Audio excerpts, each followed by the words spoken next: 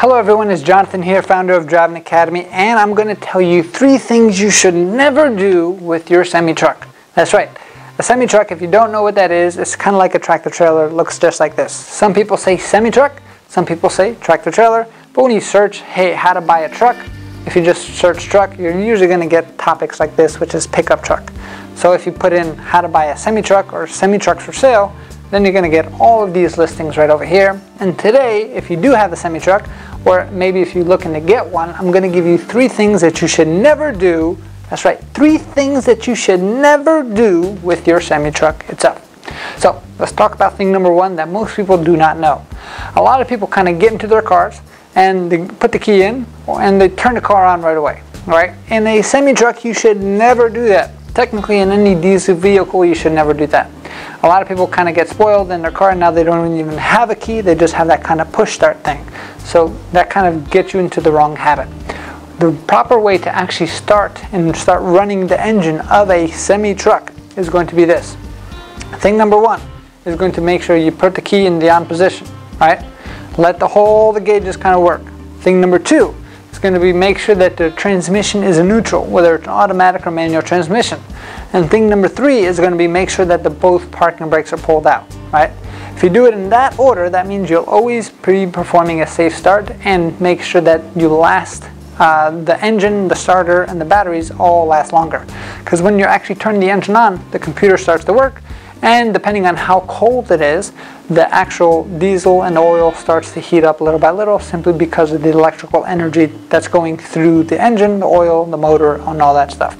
And then once everything's good and your gauges are all lit up, that's when you put the clutch all the way down if you have a clutch, and then that's when you turn the key to the on position.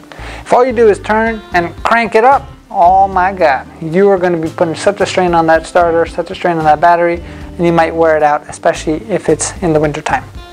Thing number 2 that you should never do, and most people have no idea, is pull on the trailer handbrake valve.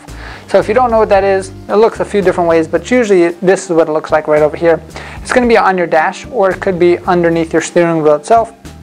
And what that does is that actually engages the service brakes of the trailer itself, right? So tractor trailers or semi-trucks actually have 2 brakes systems. We have what we call a service brake system, and we call an emergency or a parking brake system. The service brake system is what works when you press on the foot brake itself. The actual parking brake system is what works when you're actually putting in park, or you pull out the emergency brakes, which is the same thing. So that being said, the trailer handbrake valve is what engages the service brakes of the trailer only.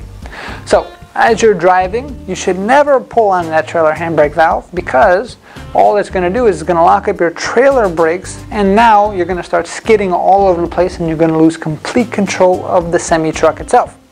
That being said, you should press on the foot brake just like normal, and that's going to start locking up all your brakes, both on the tractor and on the trailer, and you'll be good to go. Right?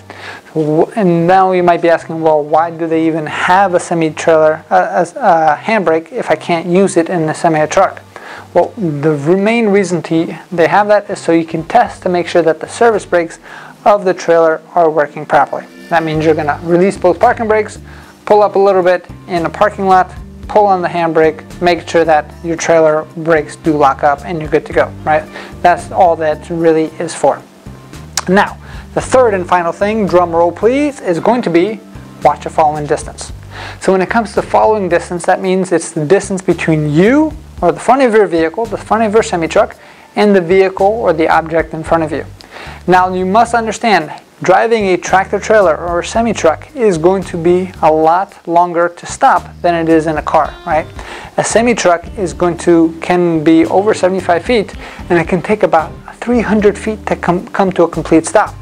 Which means if you're tailgating a bunch of cars right in front of you, you're going to have an issue because they're going to be able to stop much quicker than you can, and that means you are going to wind up in their front seat, right? And unfortunately, you have 80,000 pounds that are going to be carrying you, which means it's going to be a lot harder for you to stop.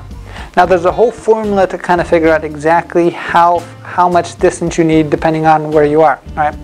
And I'll kind of give you a brief overview of it. We have other videos on our channel. So when it comes to following distance, it's just like this. For every 10 feet of your vehicle, you need 1 second of following distance, which means if you're a 70-foot vehicle, you you're going to want a minimum of 7 seconds between you and the car in front of you. Now, how do you count seconds? 1 Mississippi, 2 Mississippi, 3 Mississippi. All right, so that's how you count the seconds itself. Now, there's one extra piece to that. If you're going faster than 40 miles an hour, you want to add 1 second to it. So if you're driving a 70-foot vehicle, you're going to do 7 seconds, and you're going 50 miles an hour, that means you want to add 1 more second, which means you want to have at least 8 seconds of following distance in front of you. That gives you enough time to kind of react, stop, move to the right, and kind of control the vehicle itself, right?